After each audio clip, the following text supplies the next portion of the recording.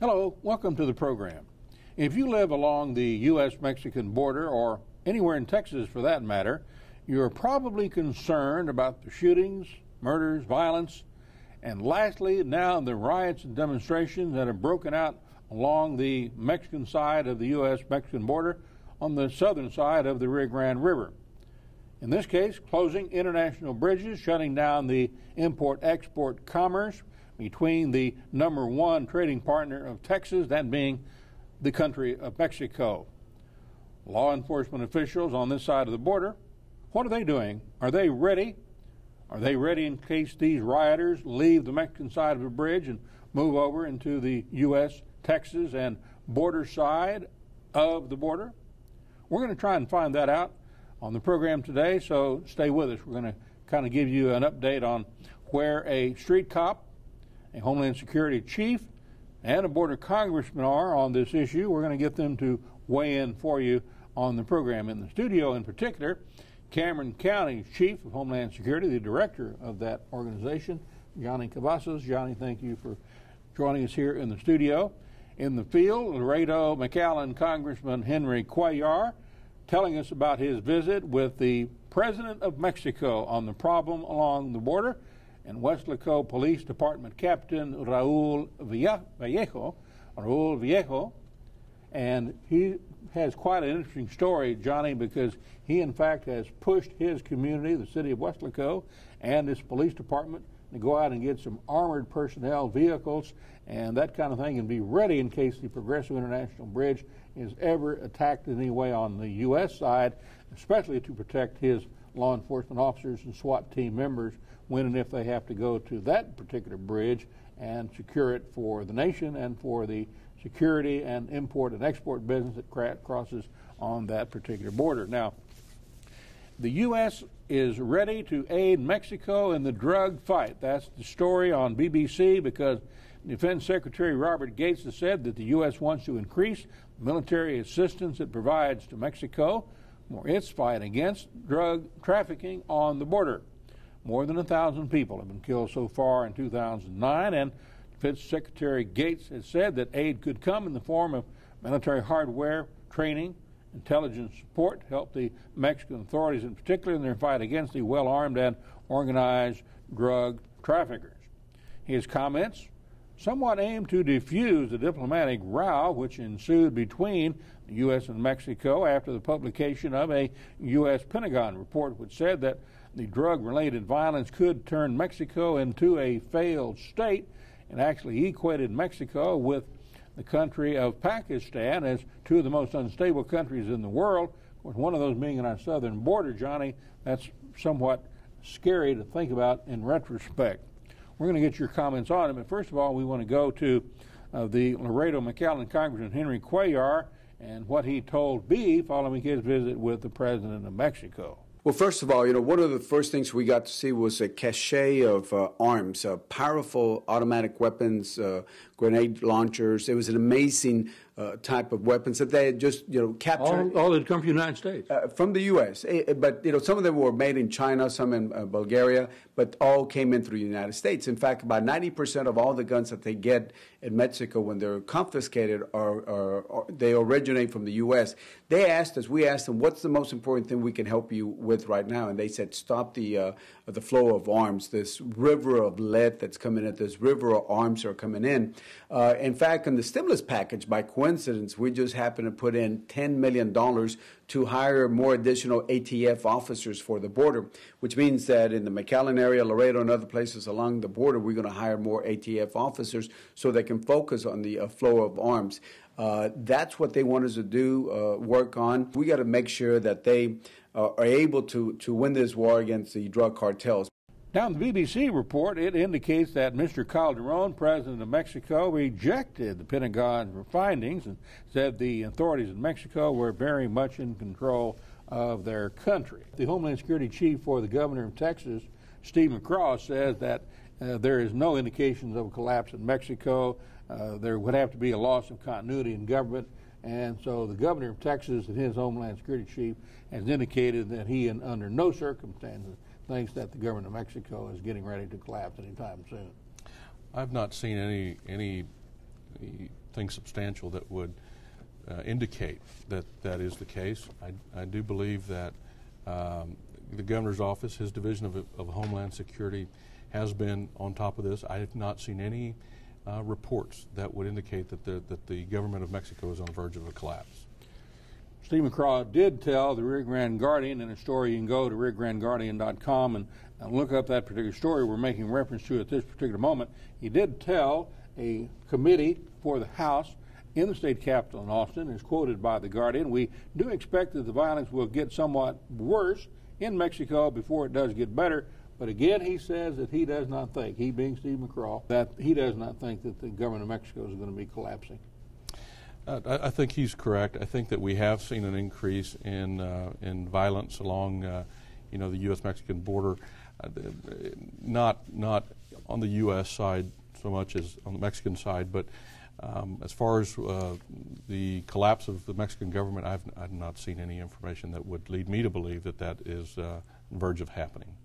Now, McCraw did, Johnny, indicate to this committee who he was appearing before at the state capitol, the House Committee on Border and Intergovernmental Affairs in particular, that absolutely there has been violence in Mexico that has spilled over across the U.S. border into the United States from Mexico. That would be across the Rio Grande, of course, and there's no question about it. He does say that violence has moved over. Have you seen movement of some violence moving into your county, Cameron County, just like it has in Laredo, Nuevo Laredo, Juarez, El Paso? I don't think that the level of violence is in Cameron County, anyways, is anywhere near it is in those other counties that you just mentioned.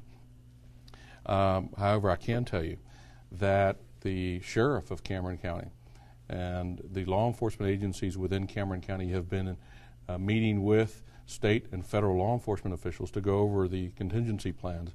And I think that we have a very good plan. I think that if we were to see a spillover, that we be prepared for it. I cannot speak for the other counties, but I don't think that we have received as much attention or as much violence in our neck of the woods as they have in other parts of Texas-Mexican border. Steve McCraw, Director of Homeland Security for the state of Texas, directly related to and in the governor's office. Rick Perry in particular said that his office and the governor's office has plans underway to address any possible spillover in the form of a state contingency plan should the violence in Mexico show up in the Lone Star State of Texas. He says that's what the people of Texas expect, Johnny. Do you have a contingency plan in particular for your county?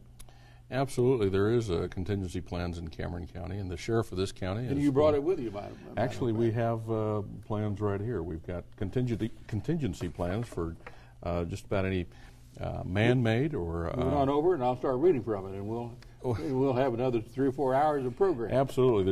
There's two binders just like this one here. It's a comprehensive plan for it's an all hazards plan. Anything from tornadoes and wildland fires and hurricanes to man-made disasters such as terrorism or civil unrest. All those are addressed in our plan. In addition to this, and a scenario and a contingency plan is just that. You take an idea, a concept, this could potentially happen. You've got a refinery in Reynosa. That refinery has a meltdown for whatever reason. It does catch fire, as has happened during my lifetime when I was a fireman. Went over there, fought the fire, downwind from McAllen. Those things could be an impact on a upwind community such as, in this case, McAllen from the Pemex refinery in Reynosa. Absolutely, and we have such a facility in Matamoros that we monitor closely. But these contingency plans that we have, they're not just bound in a document. We actually drill these plans, and these are the plans that we use when we stand up our emergency operations center. But in addition to these plans, we have our county sheriff, who has been having meetings here recently with federal, state, and local law enforcement agencies, and to go over those contingency plans and to make sure that the citizens of this county are protected if we were to have such a scenario. People of your county. People of our county, yes. In particular, has some of this planning and some of the reaction been totally part and parcel and related to the fact that there have been these occurrences, these riots, the civil unrest that has occurred across the border, Reynosa, FAR, so forth, those other bridges where this reality has suddenly become something that you're aware of because it's now something that's happened. It's not a scenario any longer. It's something that has taken place. And there is some fear that's occurring on the U.S. side with the people who are somewhat aware of the fact that this has happened, and now they become somewhat paranoid. So let's take the people also to the Reynosa situation, looking at some of the things that occurred there. And what are you seeing on the screen that you've also seen? There's the city of Hidalgo. Here we have the Hidalgo County Bridge, where we have long lines, and we have quite a few people trying to cross the international bridge and being held up by law enforcement officials. You see a huge presence there of military. We have some folks there who are not too pleased with the law enforcement and the military presence. They want them to leave. They want them gone, yes. Now, there was one reporter for a Mexican TV station that himself had his life in danger, also that of his photographer, lying on the bridge between Reynosa and the city of Hidalgo/McAllen. You can hear the shots firing. We're going to let you kind of listen to those shots being fired so you can really get a feel for what transpired there in Reynosa, Hidalgo/McAllen. De delincuencia organizada. El armamento que usted escucha en este momento es un enfrentamiento entre fuerzas federales y delincuencia organizada. Pretty scary to think about being a reporter or being anyone involved with that situation over in Reynosa. I can just imagine what must have been going through his mind when he was probably laying face down on the sidewalk when all those shots were being fired at across the street from where he was. So what should the audience, those of us like you and myself, who have spent a lifetime going to Mexico, dining there, shopping there, feeling totally at ease and totally safe when going to our neighboring country, the country of Mexico? Well, should we be more fearful now? I don't think we should be more fearful. I think that we should use common sense. I think that we should keep our eyes and our ears open. Be careful of where we go. I know I've got this old saying, if you don't want to get into a bar fight, stay out of a bar. If you're going to be if you're going to go across the river and be, looking for narcotics or looking for trouble, then you're going to find it. But if you stay in the tourist areas, there's nothing wrong with going over there and continuing your shopping and your dining as you have done in the past. I think that we should use common sense. I think that we should keep calm if something were to happen, not go into a panic situation. And I think that the commerce between Mexico and the United States is vital to our part of the world. I think it needs to continue. I don't think we need to panic. Violence in Mexico, is it going to creep across the border into the Lone Star State? Problem as it exists has been some of the violence that occurred by virtue of civil unrest and some riots that occurred on the Mexican side of the border. Is that an indication by virtue of the fact, Johnny, that there were more than one riot going on simultaneously, that it was in fact planned by someone other than those protesters perhaps?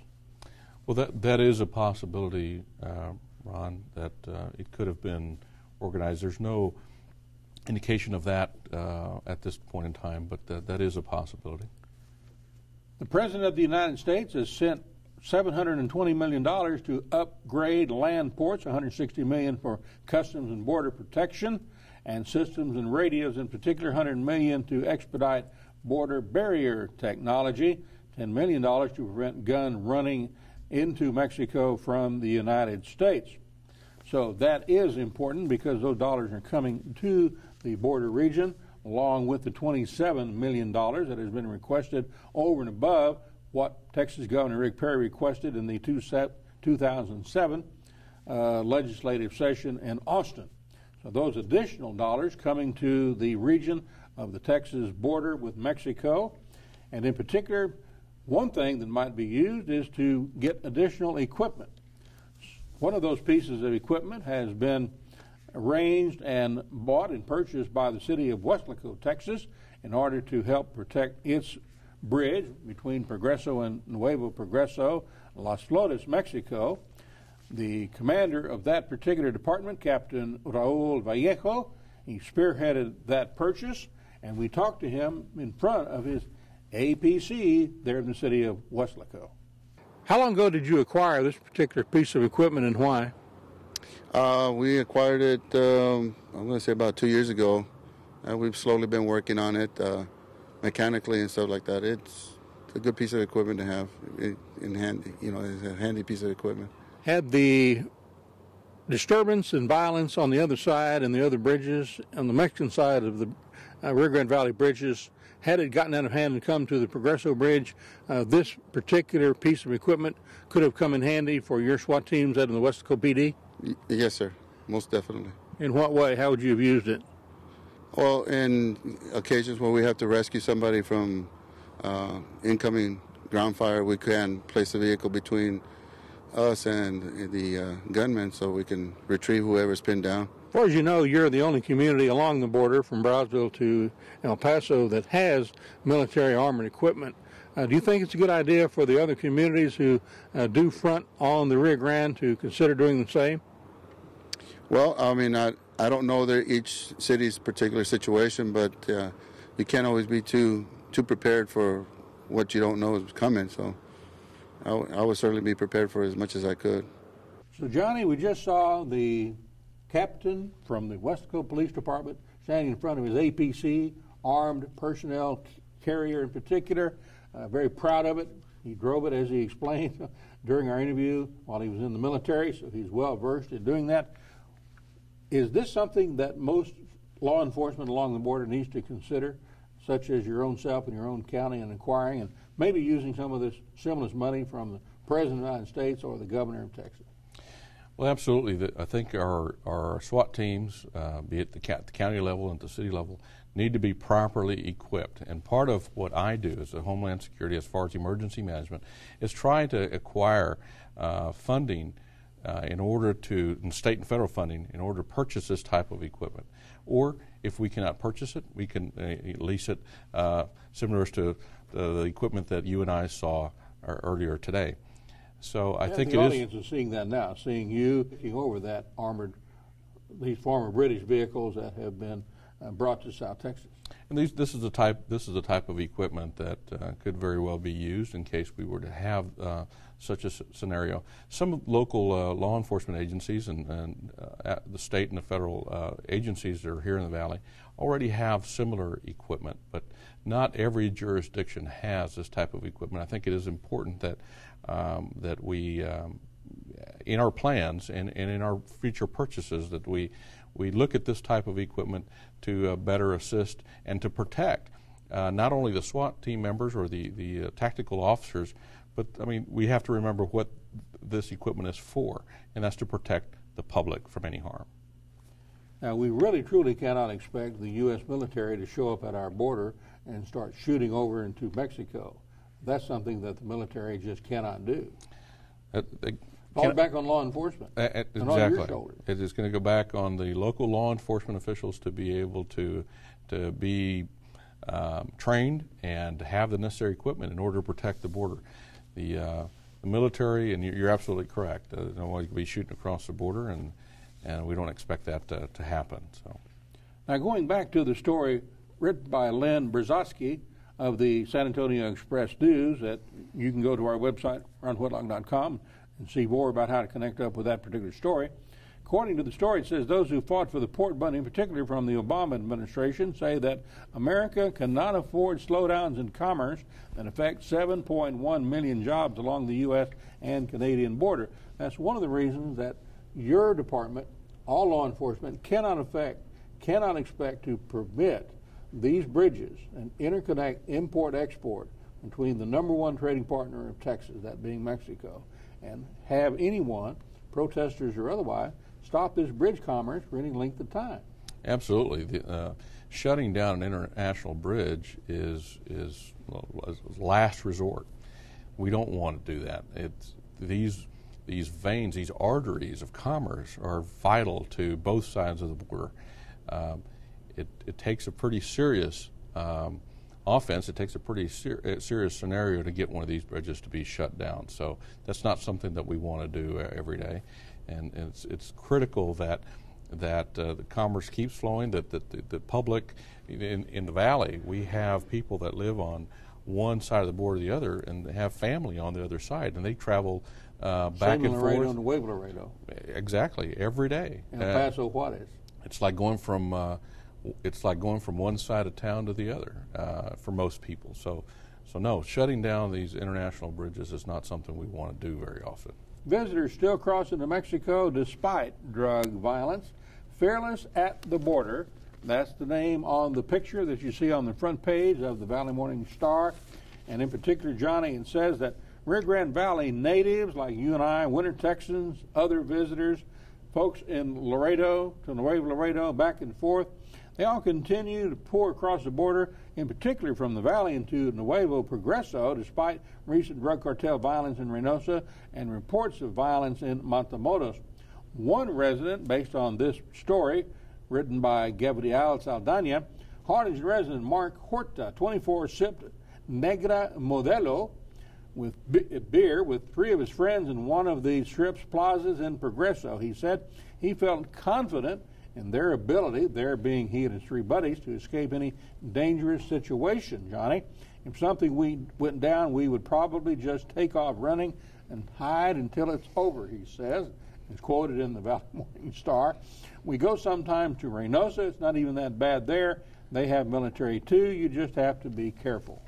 Kind of reinforcing what you said earlier in the program. If you don't go over there looking for trouble, just go over to drink a Modelo, maybe a margarita. Don't be looking for drugs and get involved with a bad element. You're not going to get hurt. Well, that's absolutely correct. If you're looking for trouble, you're going to find it. I think we should just remember, don't leave your common sense at home. Take it with you. Keep your eyes and your ears open and go about your business. And there's no reason to panic and to be overly concerned. I think that the law enforcement agencies on this side of the border, actually on both sides, but particularly on I can only speak for our law enforcement agencies here on this side, are doing an outstanding job at making sure that our public is safe. Johnny, thank you for coming and being with us. Ron, thank you for inviting me. I appreciate it. You're welcome. Thank you for coming, and thank you for joining us here on Ron Whitlock Reports. Till next time, adios.